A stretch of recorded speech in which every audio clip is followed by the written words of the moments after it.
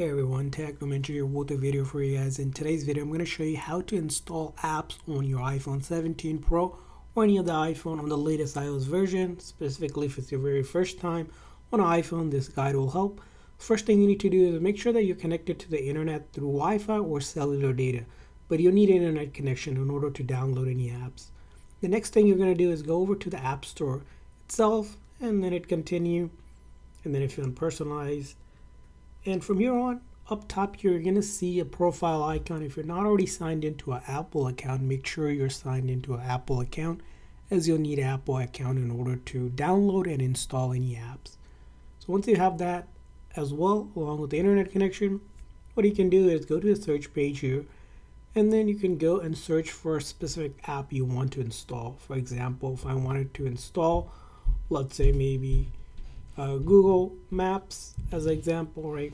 I'll see the option here for Google Maps. Now either you'll see an icon or a get icon like this, for example, and all you do is click on get and then click on install. And then if you haven't done so, make sure you're signed into your Apple account. Here it's asking me for my Apple ID password, so I'm going to enter that now. And you may need to enter your Apple ID password just to verify one more time. And once you do that, or sometimes it might ask you to your Face ID verification or double click on the side here. And once you do that, basically you're going to see it's starting to download and install at the same time. Should be pretty quick. And we can go ahead and exit out of the App Store and see the app downloading and installing on our home page here. Now, if you don't see it on the home page, you want to go to the very last page under App Library, and then you can also see it recently added here, or you can search for the app that you downloaded.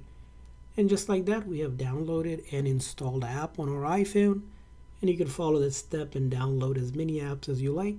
And I hope this video was helpful, so please consider a like and subscribe button for more tips and tricks. We'll see you guys next time.